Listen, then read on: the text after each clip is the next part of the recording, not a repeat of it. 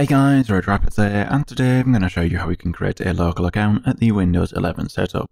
So at the minute, as you can see, it's trying to force me to use an online Microsoft account. Now what we need to do is we need to first make sure that our machine is not connected to the internet in any way, and we then need to change the out-of-box experience to bypass the network requirement. So if your machine is connected to the internet over an Ethernet cable, you can simply just unplug it. If you're connected over Wi-Fi, see if you can disconnect the Wi-Fi, or if you can't, restart the installer and do not connect it over Wi-Fi this time, or if you cannot even get it to do that, if you just turn off your Wi-Fi temporarily. So once you made sure your machine doesn't have an internet connection anymore, we then need to change the out-of-box experience for the system to allow it to bypass the network requirement. So to do that, we're first going to need to open up the command prompt. So inside of the installer, if you then just press the Shift and F10 key on the keyboard, that should then bring up the command prompt. Now inside of the command prompt, we first want to go to the out-of-box experience directory. So we're going to type cd space oobe and then press enter.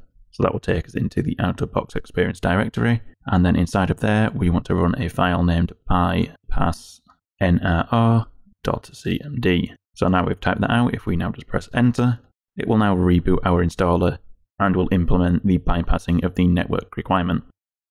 So now we've made sure our machine is not connected to the internet and we've told it to bypass the network requirement. If we now go through the setup process again, at this page here, we now have an option to say I do not have internet. So if we click on that and then we click continue with limited setup.